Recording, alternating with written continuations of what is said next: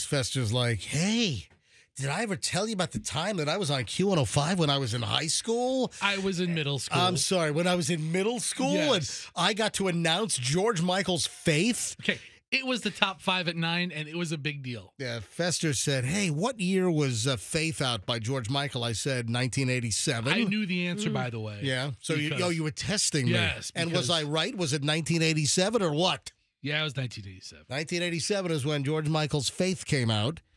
And Fester, you were on what? What show were you on? It was, well, the nighttime Tremonti Watts. Oh, yeah. Oh, yeah. Classic. Yeah. Oh, yeah. Tremonti Watts, he did top 5 at 9. Yeah, back when he played. Hit radio. Q105. Yeah, I don't know, I think it was a little peppier than that. maybe.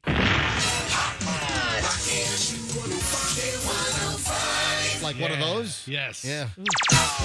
Tremonti Watts! Q105. Right, was that it? Rest in peace, Tremonti. Yeah, he's no longer with us. Died a long Aw. time ago. He died young. I didn't know that. Yeah, Tremonti Watts. So you got to go on the air and say, hi, this is Dominic from where were you from back then? Where you lived? We lived in Seminole. Seminole. Hi, this is Dominic in Seminole. I'd like to say hello to my friends Mike and Frank and Brian. And number 3 is George Michael and Faith.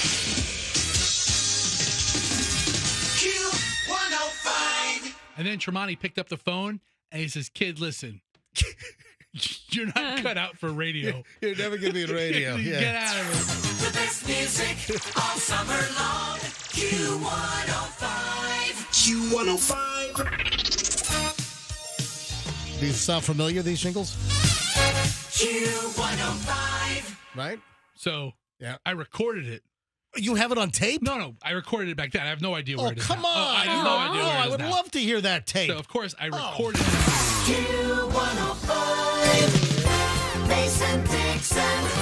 Q105. Tampa Bay's. Q105. Tampa Bay's. Q105. Q105. Tampa Bay's. Greatest hits. Q105. Got enough of these yet? No, I listened to Tampa Bay's Q. The greatest hits. Q105. The greatest hits. All summer long. Q105. I brought a radio with me to Yeah. listen to Cleveland Wheeler in the morning with the Q Zoo. I used to watch Q Zoo Tube when it was on TV. It was on real TV every morning. And then I would bring have the- a Q Zoo jingle that we kind of bastardized. Yeah. Let me see if I can find that one. Yeah. And then I would bring the radio with me to school and listen to Mason Dixon on the ride home. When they used to play with the Q Morning Zoo. Yeah. Right? Yeah. So, yeah, I mean, Cleveland Wheeler every morning. I mean, Scott was long gone by the time I got into it. Hope you liked the video. If you did, then hit the like, share, subscribe, all this crap down here.